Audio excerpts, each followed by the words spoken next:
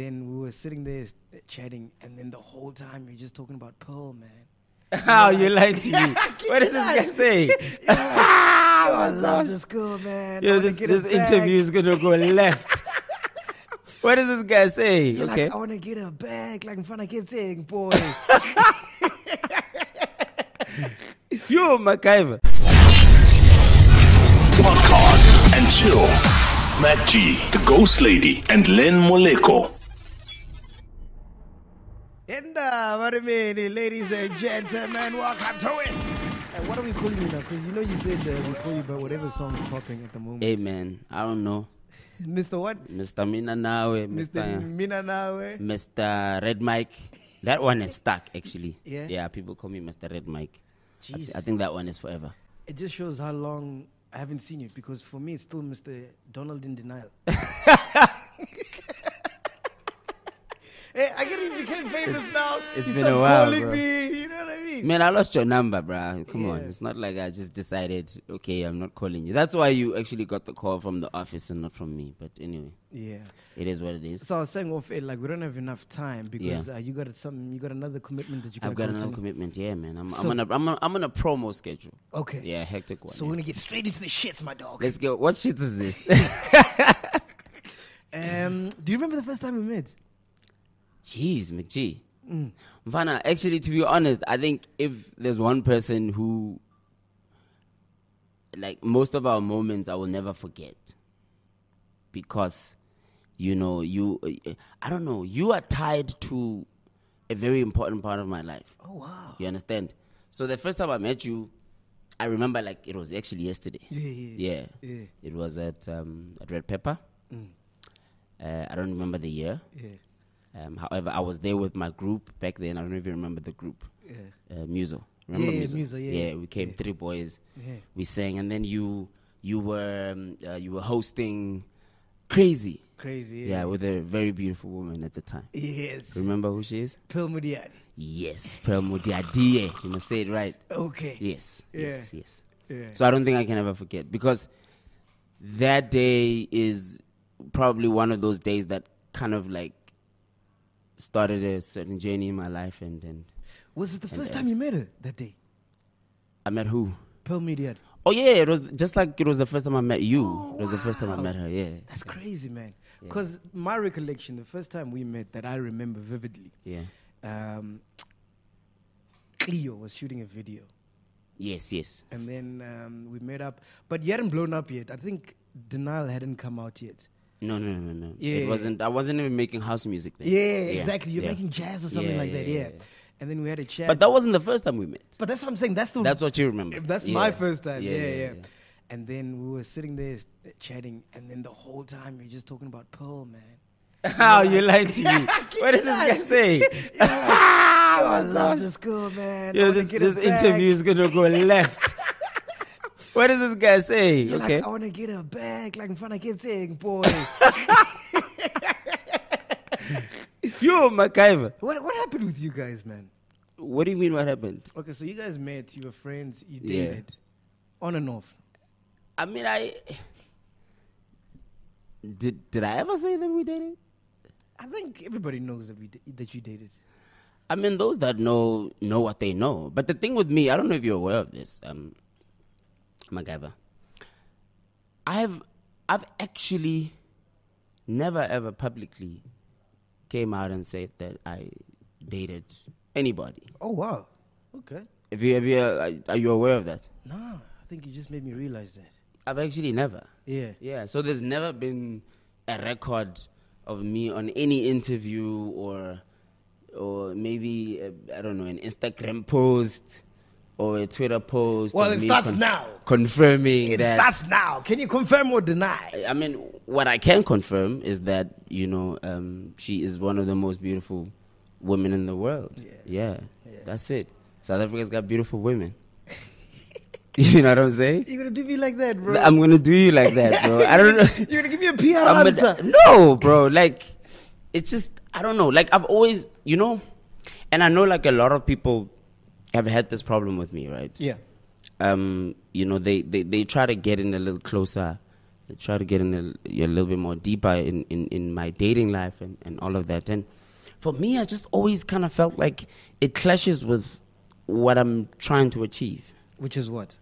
I'm trying to build a music legacy, that is not consumed by a lot of personal things. Because you see, and I've seen this happen with a lot of artists, a lot of what happens in your personal life impacts your career sometimes. And sometimes it can impact it positively, but a lot of the times it impacts your life very negatively, because instead of people focusing on what you're about, which is what you were introduced in the industry for, which is your talent, your music, people start focusing too much on who you're dating and what you guys are doing.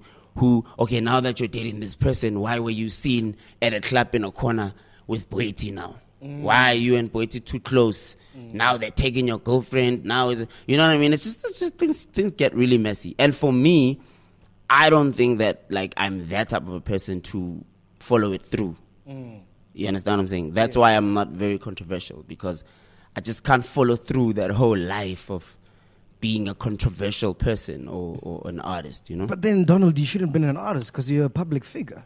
And obviously, we want to know who you're dating. Of course. And this is the reason why I have decided to control the narrative.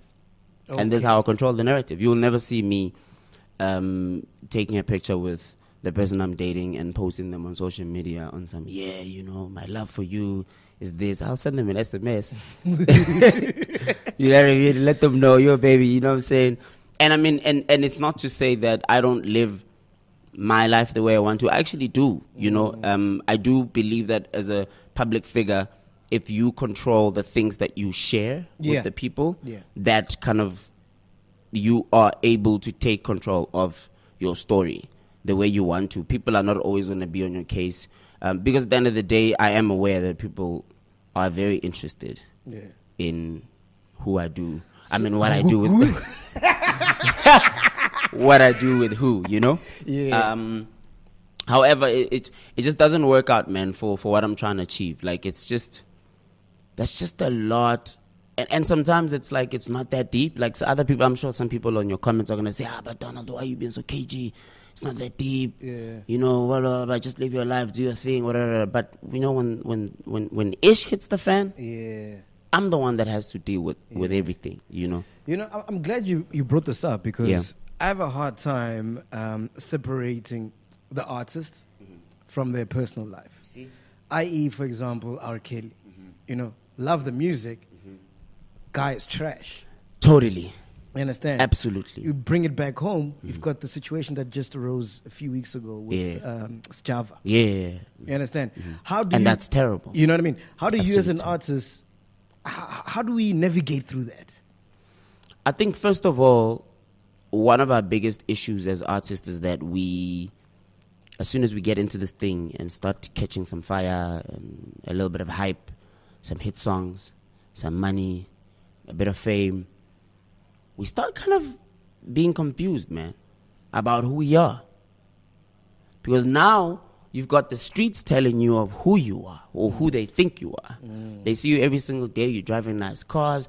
You wearing nice clothes, nice shoes, expensive everything. Is just like, life is just looking amazing, right?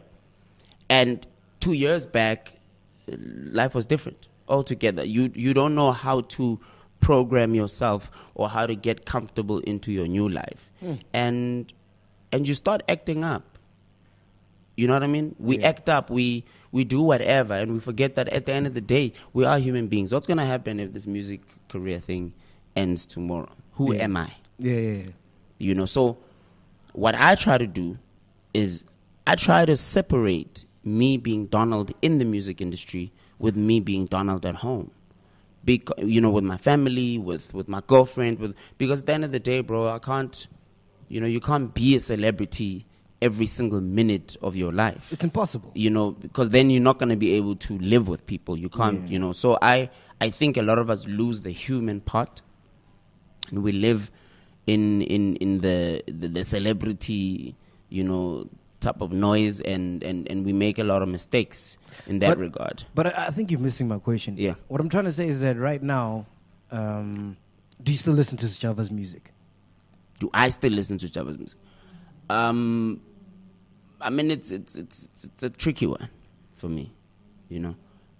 What I will say though is that any man who abuses a woman needs to answer. Yeah.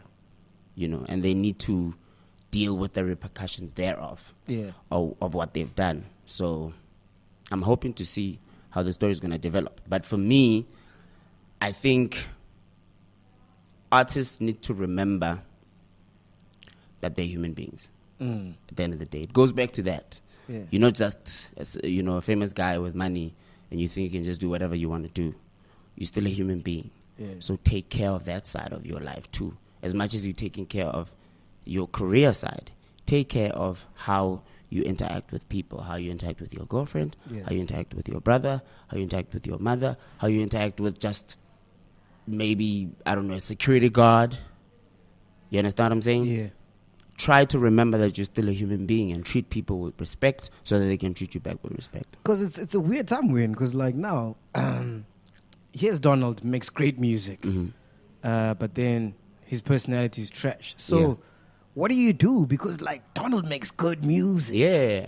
That's what I'm trying to understand. Like, okay, forget you're an artist. Yeah. That's why I bring up like, R. Kelly, because I'm sure you're a fan of his music. I was for the longest time. So what do you do? Do you still listen to his music? No, I don't. You understand? At all, because I think it's with reasonable doubt that he's just a terrible person, or he's sick in many ways, in all levels possible. And for me, as a man, I can't, I've got my own morals, There's certain things that I believe in, and I can't vibe with that. I can't vibe with that at all, And I'm that type of a person. Whenever I can't vibe with you, with your energy as a person, I just But then what if he says what you said in the beginning, that listen, forget about my personality and what I do behind closed doors. Just listen to me for the music. Unfortunately, it doesn't work that way. But that's what you want. Yeah, but here's what I'm saying to you. First of all, this guy was doing these things. And first of all, they were wrong things. That's the first thing you need to think about. Yeah. They were wrong things. And it's not like he was hiding himself at all times. Some of these things he did just, very, he basically, it would be very easy for someone to come out and say, oh, by the way, do you know what this guy is doing? You understand what I'm saying? That's the first thing. For me, or the reason why I'm saying that I don't want to be, that type of artist where people get too much into my personal life. It's just that. I just don't want people to focus too much on what I'm doing in my kitchen and what type of food do I eat, what time do I go to bed, and what type of underwear am I wearing. It's things like that. I don't mean with regards to like heavy things like that. And don't get it twisted, bro. Like all of us have skeletons. But I mean, we live in an age where I know what Cardi B had for lunch yesterday. Yeah. But I don't know the latest song. Yes, and that's where it gets tricky with the type of artists that we are. I mean, I think social media is very vast. You can use it for different things. People have kind of noticed that you get a lot of clout when you share a lot of personal things, or things that are happening. So they then decide that, they're going to share that to try and get some likes and some views, and then try to sell music in the process, or to try and get brand associations with that. But I am one of the artists who choose not to do that. I don't think my reality world is interesting enough. I just don't think that is something that I want to share with the world, because at the end of the day, as artists, we do have choices. Yeah. You do have a choice of what type of an artist you want to be, or how you want to be remembered. Yeah. And then what happened with you and Cleo? Because at that time when we met, a lot of shit happened when we met. Yes. You were with Cleo, and like you said, you were busy doing jazz. This is before you jumped onto house. Yeah. To be honest, it was a very confusing time in my life, because when I signed with Cleo, I immediately thought that I was going to be a star. And I thought it was going to happen immediately. Like, I thought it was in a matter of a year and a half at most. Naturally, because DJ Cleo was the biggest star at the time. Forget that. Every artist that he was signing on his label was becoming a big artist after that, right? Yeah. So I was like, okay, well, hey, guess what? I'm signed to Wheel of Steel Productions. It's my time. It's gonna happen. And unfortunately, it didn't work out that way because, and I think maybe it was because he was also trying a new thing in his label, where he's having a soul artist, because almost every artist that he had was a kwaito artist or someone that made more youth music, right? And I came in and I was a real singer who made, recorded with a live band, and I think that was more of something he was also kind of trying to venture into. Yeah. It was untapped market. It was an untapped market for him and for the label. Yeah. And it didn't work out, bro. And don't get it twisted. I had days when I really felt like, I wasn't getting the attention that I deserved from the label, and and we would have those conversations, sometimes we would argue. Who was at the label at the time? It was me, Cleo, DJ What, actually. Who else was on there? No, I think it was just the three of us at the time. Okay, yeah, most of the artists had left. Like, it was right after Bricks left. Yeah, Bricks. Yeah, so right after Bricks left. And there were times when I felt like maybe I wasn't getting enough attention, but also it's because I didn't understand how the music industry worked, So what happened was, after I think a year and a half of the album being released, and I didn't get a music video also for my single. I guess also even with him, he was trying to figure out whether or not this was working. He wasn't sure. And I can understand. Now I understand. At the time, I was mad. I was angry. And I was like, bro, I don't even have a music video. Why are you not shooting a video for me? But now that the roles have reversed. Now I became him, because I started my own label. And I started kind of now understanding how the industry worked. I actually understand what he was going through, because the truth of the matter is that my album was not moving, bro. The songs were not playing on the radio. To be blunt, my album was not moving. I don't remember how many copies I sold of that album. This guy's laughing at me. But it was hard, man. I called him once. Here's what actually happened. Very interesting thing with how I left the label was that I thought about how he interacted with everyone that left. It almost kind of felt like with every single artist there was animosity, and they were fighting with him, and bad blood. There was bad blood. It just never. It was never a situation where he would leave and it would be, amicable. And I was like, no, I don't want to go down like that, because I think by that time I was woke enough to also realize that at the end of the day, I don't think closing this door would be a great idea. Just because, just because I feel like he didn't do me right, or I feel like he didn't push me enough, and I need to do right. And also, I had a lot of respect for him, bro. I had a lot of respect for Cleo. I think Cleo is one of the most disciplined, most talented human beings I ever met. And he taught me a lot about the music industry without even realizing he was teaching me. So I said, you know what? I'm going to try have a proper conversation with this guy, sit him down. So it was kind of like your Harvard. What's that? Harvard, like you being with Cleo. It was like you going to school. Yeah. That's exactly what it is. I called him up. We sat on the table, and I said, bro, I'm very frustrated. I can't pay my rent. I can't do anything, man. I'm in Braamfontein, and I'm frustrated. I'm just one of those kids in Braamfontein, hungry. And things are not working out. This was before Great Dane. Great Dane, what it is right now. It was way before that.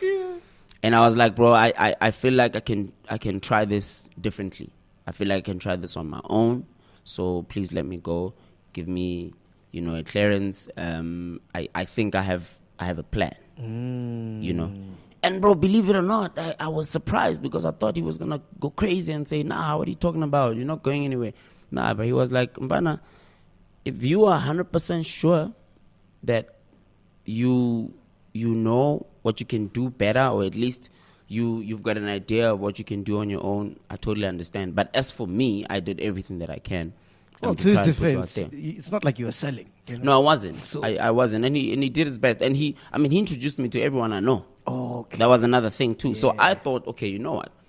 actually know quite a lot of people. I can take my phone right now and call some people to connect me to this person, to their radio station, because of him. Yes, exactly. Yeah. So I was like, you know what? I'm going to do this on my own. You know, I was like, it's all good. Don't worry, call the office, they'll do a letter for you. Like, it was really that smooth. When did you formulate that plan to say, okay, cool, I'm with Willis Steele, broke, it's not happening, I got to make a move? Like, do you remember that day? I don't remember the day exactly, but I think it was in 2011. It was 2011, early to 2011, actually. I didn't have a plan, though. You can't, see, when you're frustrated and hungry, you can't have like a perfect plan. The only thing you know is that the next thing you want to do is leave the label. And then the next thing that you know in your head is that, okay, then I have to go hustle. I don't know what. Bruh, this industry is hard. You know, you can't just make perfect plans and then be able to execute. It just doesn't work that way. So when you left the label, you didn't know I didn't know what else I was going to do. I knew you needed to leave. I knew that. No. But you see, here's the thing. You need to remember, when you're an artist who's signed, you can't just do whatever you want. I didn't have that leverage. And I'm respectful. I'm a very respectful person. Yes. I wasn't just, because you know what other artists do, right? Yeah. They continue doing their own thing, book their own gigs, book their own recording sessions while they're still on a contract. Wow. I couldn't do that. So I felt like maybe what I do need to do to feel more free to do whatever I want to do, and maybe to start being able to formulate my future, I need to get out of the contract first. And that's why you're still cool with Cleo. That's why we're still cool to this day. Like, literally, he still calls me Morena, like he called me Morena many, many years ago. How is he, man? Fuck. He's good, man. He's good. He's a legend, bro. Yeah. That's a legend. That's you know when they say Hambitu, that's Cleo. That is Tani Somazwai. That is that's when you are in a different level altogether. You think you're on that level? No, but I think I'm very close. I think I'm working towards. Because you've been in the game for a while, my dog. I was celebrating 10 years this year. Nice. Yeah, 10 years as a solo artist, because the first song Cleo actually dropped for me was Know You Better in 2009. Yeah. So now we're in Brum, we broke. Is this when you decided, okay, let me try this house thing? This is exactly the time. Actually, before I left Will of Steel Productions, we had already started talking about, hey man, how about we just try to dabble into the house? Because I had done about 2 songs on 2 previous DJ Cleo albums. So I knew that I could do house music, but obviously I didn't see that as like the core genre for me as Donald. So as soon as I left and I got my clearance, I was like, okay, cool. Who can I meet? You know, I used to visit like different studios, and and one person introduced you to the next person. Then you meet this producer and that producer, and then one day, a friend of mine by the name of Lagosh. I know some people in the industry, in the streets, know Lagosh. Lagosh was also recording, and then he took me to this one studio that was owned by a guy by the name of Chris J. So Chris J is a producer from Ghana. Who's been living in South Africa for a very long time. So I went to the studio session just as a guy with Kishaile around. And then, I'm listening to this guy, play some beats, and then he's also recording some new stuff. And I was like, God damn, who's this guy? This guy's talented. Like, this guy is so talented. And I thought, something just said, hey man, here's a studio. This guy owns the studio. If you have a chat with him, you guys might be able to do something, on a different day. That's exactly what happened. I took his number, called him on a different day, went to the studio, we started making some music. Is he the one who produced... He's the one that produced the whole album, The Train of Love. Denial. Yes. Wow. He produced Denial, he produced I Deserve. Wow. He produced Over the Moon. Over the Moon. All the big Donald hits. Yeah. Chris J produced... actually, I Deserve was started by another guy by the name of Douglas. So it was just a beat, and then he came in and like... put it together, made it a song. Who was the song about? Okay. Interesting story. No names mentioned for obvious reasons, right? Yeah. There's a so after I had this bad breakup from this one amazing woman that I was dating, and then I think after a year I met a new girl, and I fell hard for that girl. I was with that girl for like a year and a half, 2 years. I even introduced that girl to my parents. I took her home, bro. Damn, dog. I took her home. I was driving this little Corsa of mine that my mother helped to buy. Because at the time, I didn't have enough money to buy my own car, you know. Yeah. So I remember taking her home, and I thought to myself, I think for the first time, I can safely say I have moved on from my ex-girlfriend. Because I was struggling to get over my ex-girlfriend. Yeah, it's always tough, bro. Like, it's always I tough. was so in love with that woman, and I thought there's no way that I'll be able to move on without her, right? But I meet this girl, and she brings this excitement in my life, and I was like, here I am. I mean, see, I've always had this issue of going in too hard in relationships, like kikena with everything. So, fall in love with this girl, everything's great. She lives in the Val. So I used to travel Joburg to the Val every week, my brother. Yeah. At that time, I'm doing backing vocalists. I'm a backing vocalist at the time, so I'm doing backings for Zonke, for Kelly Kumalo sometimes, for Kwela Tebza. So I was making a little bit of money. Hey, she must have had some fire coochie, eh? To drive to the Val, my nigga. But all I know is that I don't know what it was. But I used to drive. Yeah. I used to drive from Joburg to the Val every single week to go fetch that girl, man. And, you know, whatever she needed, you know, I would take my last money, Fana, kiri baby twaranyana, something, you know, pay the bills if you need to, you know. But I have to be honest, man, it wasn't easy. Because in my head, I'm thinking, okay, you know what? I found this girl, and I think this is the girl that I want to be with. So I can introduce it to my parents. I do that, but some of my family members did not click with her as well. Oh, how can you not like Pearl, bro? Everybody likes Pearl. No, man. It wasn't Pearl. This guy. It was... Oh, my gosh. Her name was definitely Pearl. Oh, was definitely not Pearl. Yeah? You were getting over Pearl with her. So what happened was I this guy. Hey, but this guy's an idiot. So I take her home, everything's cool, and I'm thinking, okay, Sjava, I'm in love, all is great. It's 2011. My career looks like, you know, there's some movement. I found some guy that has money, and he's like, yo, man, I'm gonna put money in your career, everything's gonna work out sharp. And then one night, I remember it was a night when there was South Africa. There was what's this show, man? Big Brother South Africa. Big Brother. Who's that dude that used to have a pomade? And then he won. He didn't win that year. Sopenduka. No. Bro. This guy that's playing on the Queen right now. Oh, I don't watch the Queen, bro. He's like Kaladesh. He's got like. Okay, but let's say we know. Yeah. So this dude had just come out of a Big Brother. And we knew each other, so he introduced him, and he called me up. He's like, man, I'm having a party at Kong. I don't know if it was still called Kong or whatever. Or Harem or whatever. Yeah. I went through Mvana, everything's great. I'm alone, you know. I have a little bit of fun, and then I decide, okay, like I always do, from 2 o'clock, 2:30, I go home. I'm one of those, because I don't drink, so I don't stay in the club for too long. Yeah. So I decided to get into my car. Now I'm driving home, Mvana. Everything's great. You know, I'm upbeat about my life, and then from nowhere, car accident.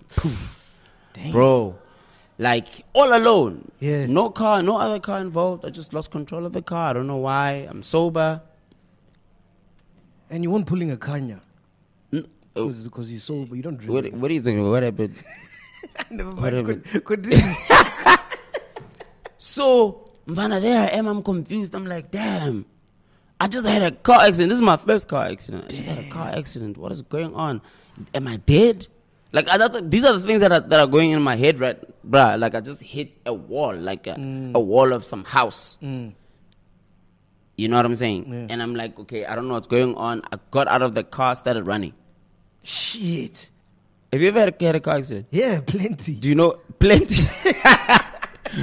Plenty. Yeah, right, you should be very happy that you're still alive. Yeah, I've seen life. You started running. I started running because you know what, a car accident obviously depends on what type of accident you have, but you kind of like go crazy for a second. Like you don't know where you are. You don't know what's going on. I started running, and then I stopped, and then I look back. I'm like, hold on, that's my car. Yeah. I just had a car, and then everything starts coming back. Yeah. I'm like, damn, I just had a car accident. Yeah. Like now I don't know what to do.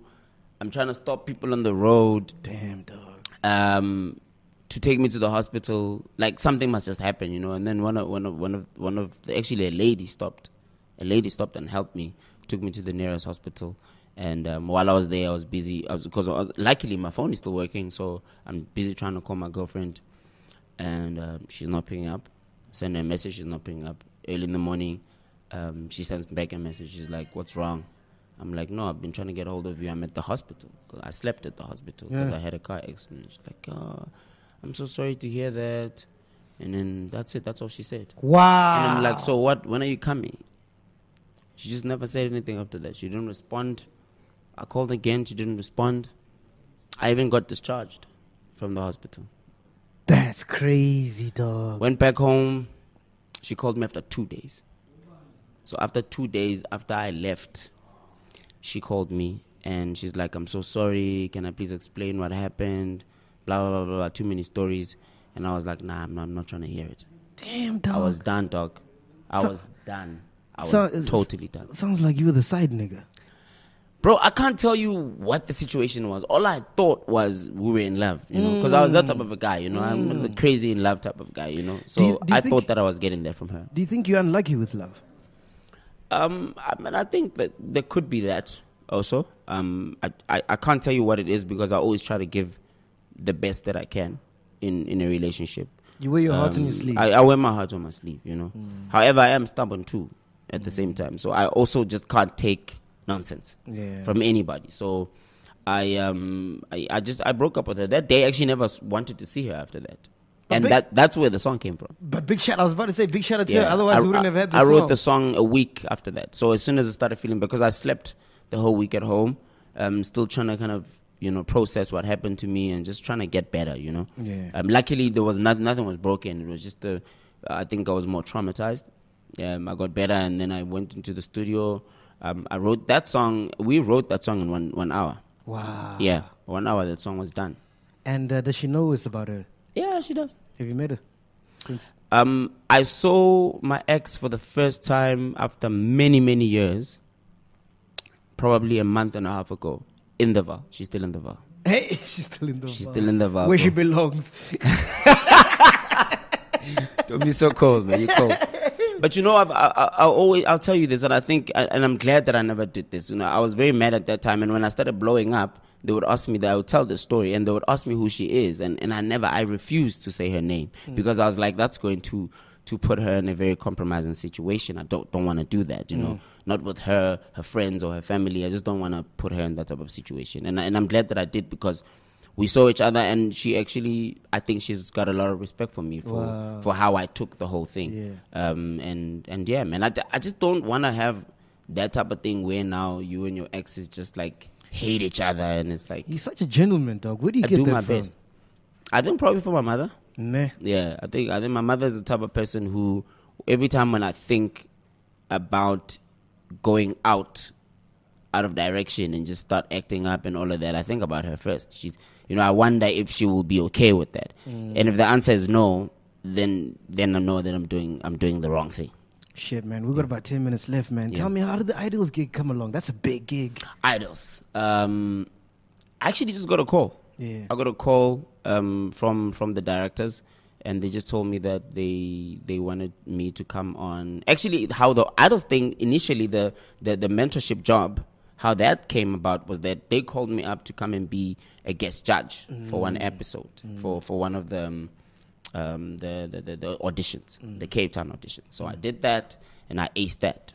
I killed that, and I had so much fun, bro. Like, you don't understand. Idols is probably one of the best things I ever did in my life, bro. Because I think I am very passionate about young talent. And your craft. You know, my craft. Singing, I think singing is really what I was brought on this earth to do. And to see another young person with a dream try out and say, I'm ready for the world. You know, for me, I know what that feels like, you know, to want to be heard. And to get that opportunity, you know, that step into the right direction. So for me, I felt like that job was God sent. Yeah. So after doing after being a guest judge, they called me back to say that they wanted to give me a 1-season contract to be a mentor. So I would then mentor the contestants every single week prior to the show. And on Saturday, I would also come in and do final touching final touches on them, mentoring them to prepare them for the Sunday shows. And how much were the numbers on the paycheck for that? I mean, the numbers were not bad at all. Nah. I honestly have to say shout out to the company, to the production company. Because who's the highest paid? I wouldn't know. Nah? I Who do you know. think though? They don't put us in one room for us to discuss how much we're gonna get paid.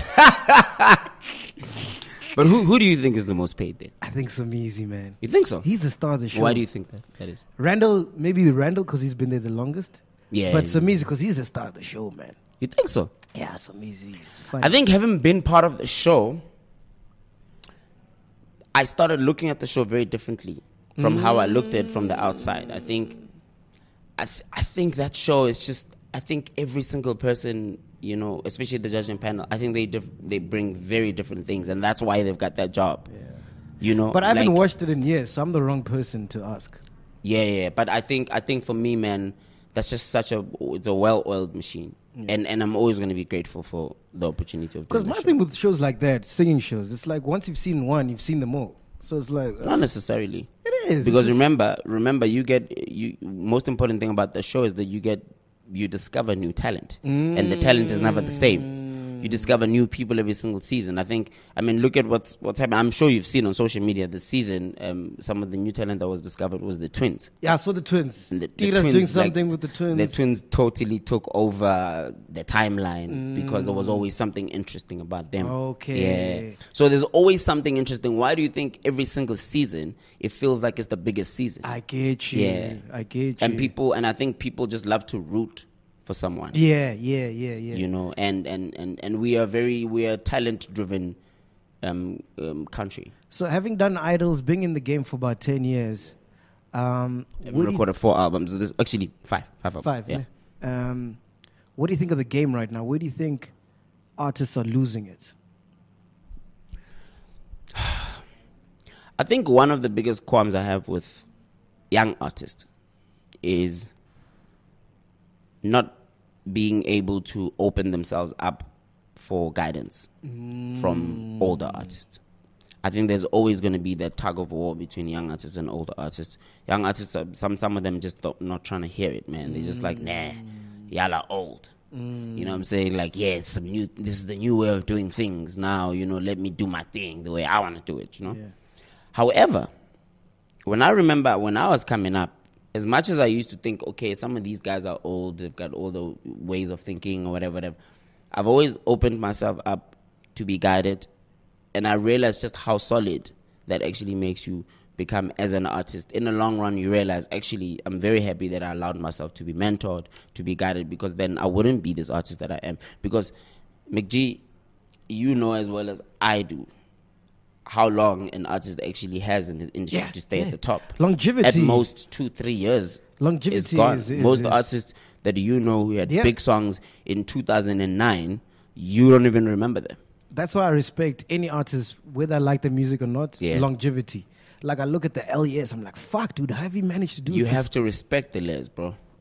We all have to put some respect on the Les's name. Yeah. You know, AKA for me, AKA is the one artist we actually have to put all the respect on. Yeah. Because if you remember well, from 2010-11, AKA has had a hit song from that year until 2019. Has had at least one or two every single year, bro. That is totally no one in this industry in South Africa has ever been able to achieve that. How come you've never worked with him? We've been in the studio together with Keenan, and we tried doing. There's one song that he ended up doing with Jay something. Oh. We went in the studio. Oh, I like there's that one song. Yeah, no, I made a good choice. I was meant to do that song with him actually, but I made a good choice. We ended up buying some Nando's and a couple of drinks and just talking a lot of ish the whole night. I'm kidding. So that's actually what happened. Like, we actually had a studio session together. We went in for like an hour. We tried playing around with a few melodies, and we're like, I know, we'll come back to it. And that day we actually did not record anything. We just spoke crap the whole night. Libo JR and Sticky Minwan and them, and we just ended up not recording. And then we're like, okay, we'll reschedule, and that never happened. Is KMD still the thing? What's that? KMD. What's KMD? It was that group that you were in. You guys did a gentleman's tour. Oh, yeah. That was me, Musa and Karabo. Yes. No, it was something that we were trying out at that time. Okay. For a couple of shows. We did a few shows together. And I thought it was a genius idea. But I think for me, it came at a time when I also had other things that I wanted to do by myself. Yeah. And being like, I wasn't going to be able to put my all into the project. So I did a few shows and then I dipped out. Donald, man, I got to let you go, man. Yeah. We're out of time. But tell me, why did you came on the podcast? What are we pushing? Well, we're pushing the album. This is my 5th album. It's called Her Name Is Pearl. You know you're going to get sued, right? You the one that's going to get sued, not me. I'm cool. But anyway, Her Name is out. It's my 5th album. And I'm really, really proud of it. It's 20 songs. I did 20 songs. That's 10, a lot, bro. 10 house songs and 10 Afro. Double disc or it's just one? It's a double disc. Oh, nice. Yeah, 20 songs. So we had to put it in a double disc, and that's what we're pushing. I do have a new single out called Mina Nawe. Yeah. Man, you need to listen to the album to understand where it's coming from. But I have to say it was, probably one of the most personal albums of my life, because this was probably, I would say, my therapy to finally let go. Yeah. Of this love that I've been holding on for so many years. Yeah. You know what I mean? This I think was my way of saying, okay, now set me free. Like, can I just get over it? Because it's been tough, man. And I have, I can't lie. That's the thing with me, man. I'm not scared to be real about how I feel. You're very vulnerable. Yeah. And the truth is, I've seen the most, man, where that one specific relationship is concerned, and it has impacted my life in a huge way. And that's why I can't write about anything else in my music, because I have to be honest with who I am and where I'm at that time. It's so weird, man, because when I look at you, you just look like a guy who just wants to be loved, man. That's it. Like, loyalty, loved, man. And love. Yeah. But life turns out the way it has to turn out. At the end of the day, this is not no movie. This is not it's not a fantasy. Yeah. It's the real world, and the way the real world works sometimes is not how some of us wish it could. Donald, so I definitely need you back. We need to talk more. Yeah, because we need to talk about. Dissect the whole industry, get into more details regarding that. Yeah. When can you come back? Because I know you're about to do some international tours as well. I'm about to do a couple of things, man. I think with the release of this album, we're going to Africa a lot. Nice. I'm trying to push the brand into Africa. 2020, I'm definitely bringing back the Red Mic experience. Nice. Hallelujah. Yeah. Because that's a very big thing for me. I'm trying to take it to Pretoria, actually do the Sun Arena there. 10,000 people. Wow. I hope everything works out. But yeah, man, we're into events now. I'm doing one in Sun City in February, and I'm doing another event in Klerksdorp in September. Every single year. I actually just started this year. Nice. And yeah, man, I'm excited about the future. There's a lot that's still gonna happen. I'm working on a talent competition show. Oh, nice. A TV show that I'm busy working on right now. I can't really say too much about that. But can I be a judge? I've always wanted to be a judge. In a music TV show? Yes. Are you sure? Yeah. You know enough about music to do that? Yeah, I just want to say you are trash. That's it. Then I'm done. You never know, man. Because at the end of the day, also with these music shows, it's about the character and not necessarily about, how much you know. Yeah. Yeah, man. And one of the biggest things that I've started working on and just kind of coming up with the concept is the Music Academy, man. That's the biggest one that I've got a dream of building a huge music academy in this industry in South Africa, because I feel like a lot of our young guys are misdirected. Yes. I want to work mostly with the psyche and there's a lot of talent, so I want to focus more in just getting our artists ready for the music industry, for the music business. Because it's important. Yes, it is the most important thing. Because the way things work in South Africa now, you have one hit, you literally go from nothing, from the dungeon, to having so much money, everyone calling your name, you don't know how the hell to handle it. Bro, like, this industry is crazy. Like, literally, you have nothing now, in 6 months, you're a millionaire. Yeah. And everyone is calling your name. Would you do piano?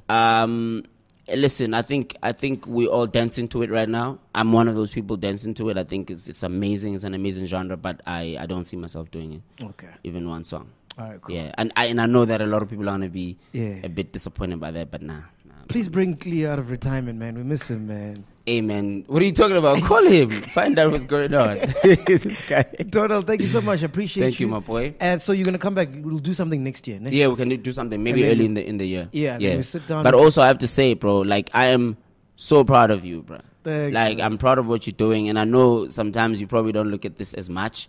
But bro, you are onto something really big here, and you're getting some of the most important people to come onto the show. And I wish you and the whole team luck, man. Len, who you work with again? Len Moleko and the Ghost Lady. And the Ghost Lady. I can't wait to meet the Ghost Lady. Yeah. You know, I think she's pretty cool. I think she's I just have her character. I don't know who she is. Maybe you can write a song about her. Yeah?